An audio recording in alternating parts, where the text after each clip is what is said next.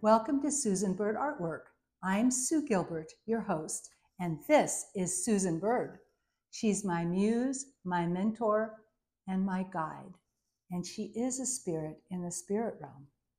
So every time we do a video, we like to present something from the art world, our art world, other art worlds, and something that would engage and inspire you to create art yourself, whatever form your art may take. I really believe we're all artists. In today's video, I would like to explore the process of using textures to fill in shapes. The reason we do this is so that it will add more interest to a piece, and I'll show you some examples from history. So head over with me now, and we'll go to my computer.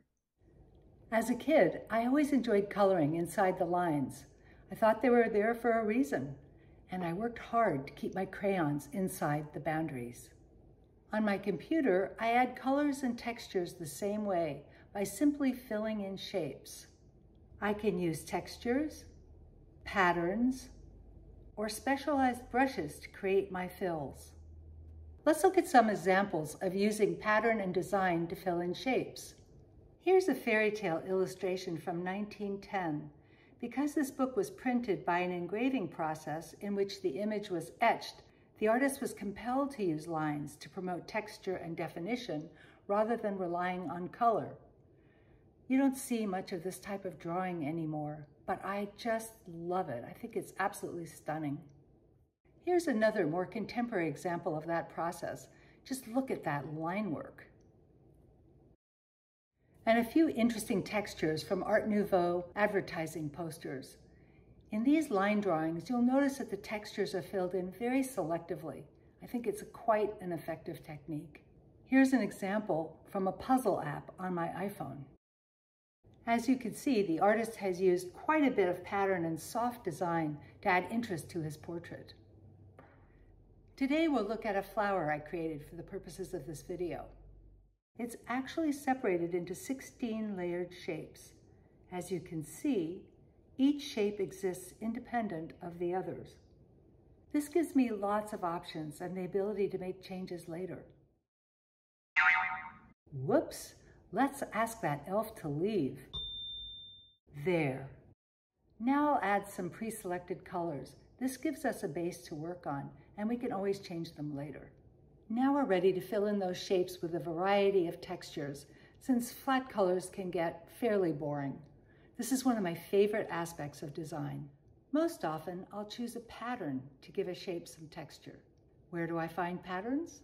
Here on my desktop, I created a library of copyright-free patterns I've collected from all over the internet.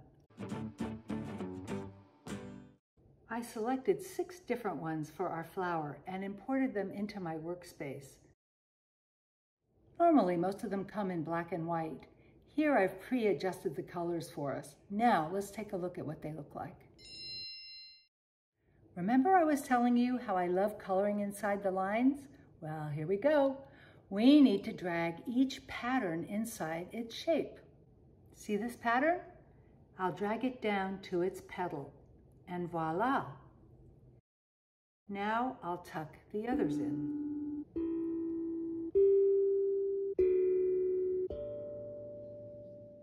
I think I'll add some dots to the back shape.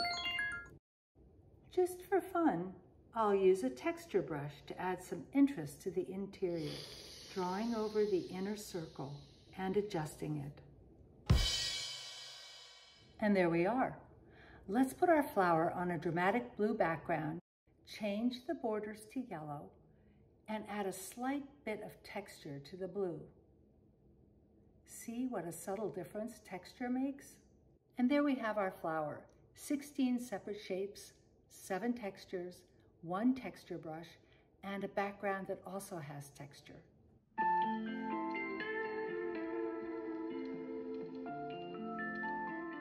I hope you've enjoyed this little video and that it inspires you to give your own creativity an outlet, whether it's trying something new or pushing your skills to a different level, or just thinking about it, just thinking out of the box a little bit. Although this was about coloring in the lines, it did take some thinking out of the box to get there. We try to make the work that we do look easy. And the reason is because I really believe anyone can create this kind of thing, each in their own way. We all have a different flavor. So thank you so much for watching. It means the world to me when you leave comments and your support and encouragement. It has been such a lovely journey, and we hope to continue in the next video with something else. So thank you very much and have a lovely day. Bye for now.